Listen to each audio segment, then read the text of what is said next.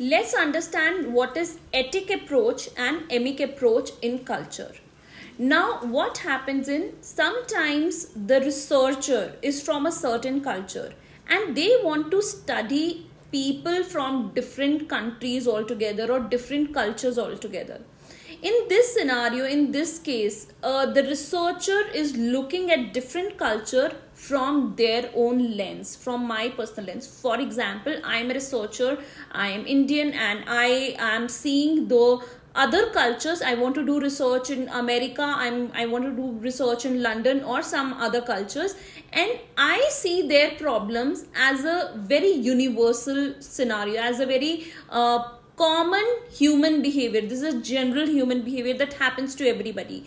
So I make a hypothesis as a researcher before even going to the field, before actually carrying out my research, because I feel this is something universal and can be generalized throughout anywhere at all, irrespective of the culture. For example, depression. Now, depression is like feeling very, very sad, and then there are other symptoms of depression, of course. We are not going too much into it. So if I want to study depression, now depression, I feel as a researcher is same in America, same in London, same in Australia, same in India, same in China.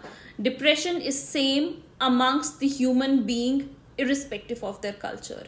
So I plan to study, I plan to take an approach that is called etic approach, that is universal in nature and that can be applied to anybody.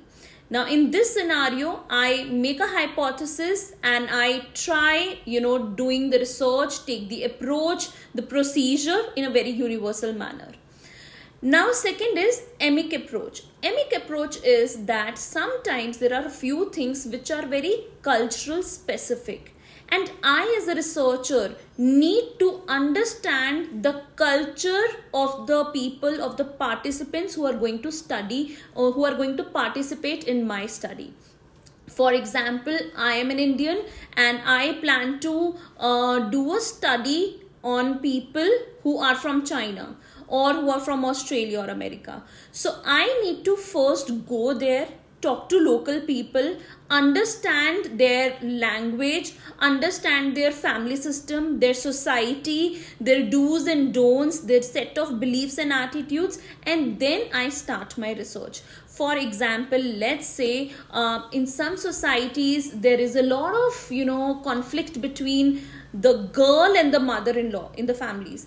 Then in the western side there are conflicts never much between girl and the mother-in-law. It's more between the mother-in-law and the son-in-law. So mother and son-in-law, yeah. So that is the conflict that usually happens. So each society has their own kind of conflicts, own kind of set of beliefs.